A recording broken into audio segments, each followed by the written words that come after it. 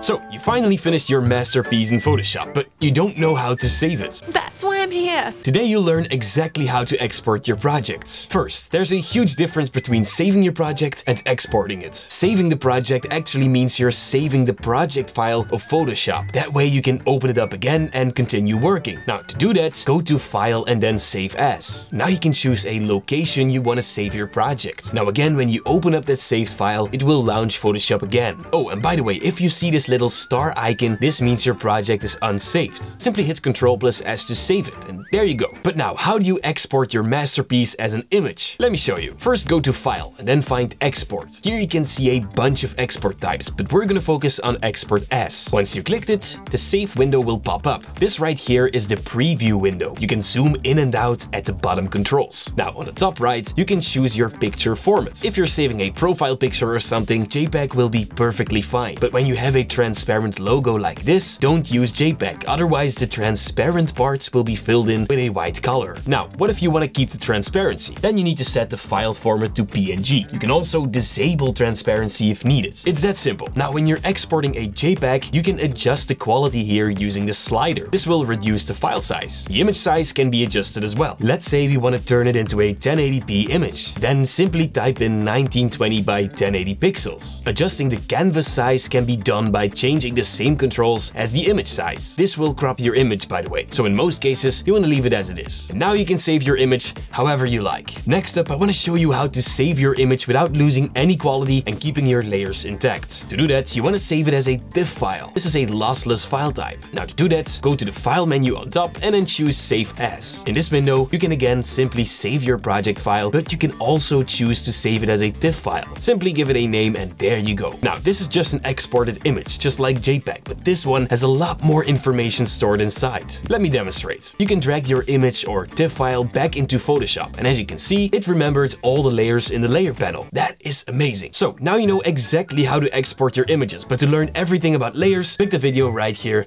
on my left. Thank you guys so much for watching, and as always, stay creative.